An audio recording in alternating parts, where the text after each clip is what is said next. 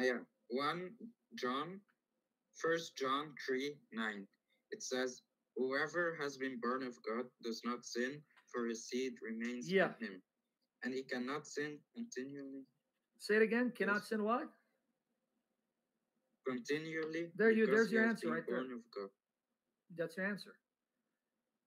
If you're asking me, someone born of God says cannot sin, so then why do we sin? Is that your question? What's your question about this passage? Yes. Okay. You just answered it by reading that translation. It's not saying you never sin. It means that someone born of God, his life is not going to be characterized by sin, meaning those who are in the world who don't know God, their life is to wake up in sin, to then sleep in sin, to get drunk, to lie, cheat, and steal, to have sex before marriage. Their life is controlled by sin. What this is saying is the believer who's born of the Spirit resists sin, fights sin, and tries to overcome sin and tries to live holy. That's how your life will be lived. Not that you'll never sin. Right. Because the same John tells you in 1 John 1:8, if 1 John 1:8, the same John tells you, if you say you're without sin, we deceive ourselves.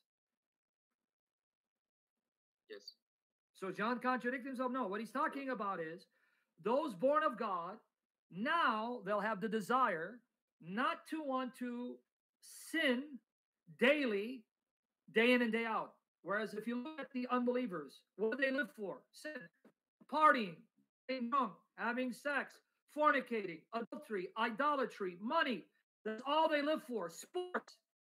And on the other hand, sorry, 1 second, who loves the Lord, now makes an effort to live pure and holy. No sex before marriage. Try not to watch porn. No lying. That's how you're going to try to live your life, by trying to live in holiness and avoid sin, but you're not going to do it perfectly.